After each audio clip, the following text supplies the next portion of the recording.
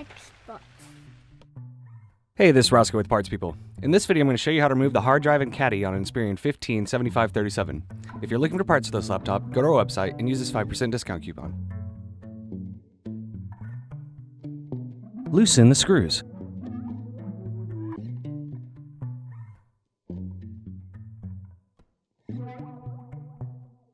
Remove the access door. Remove the screws.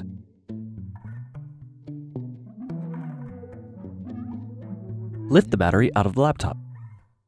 Remove the screws. Remove the hard drive connector.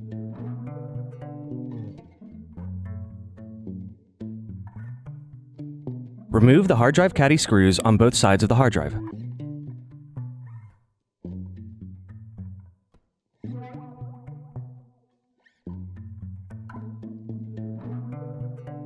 Are you looking for some more tutorials? Check out these other videos.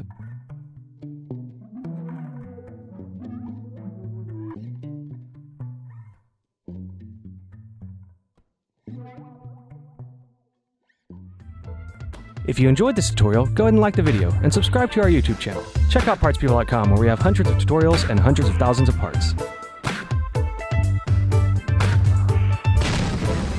Thank you for using Parts People for your video tutorials.